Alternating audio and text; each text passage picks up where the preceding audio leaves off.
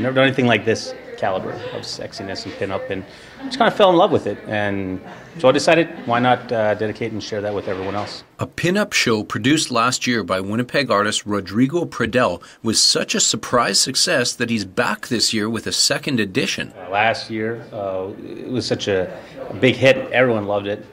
I didn't realize how big it was going to be. For me, it was a personal challenge as to painting some local women, friends of mine and whatnot.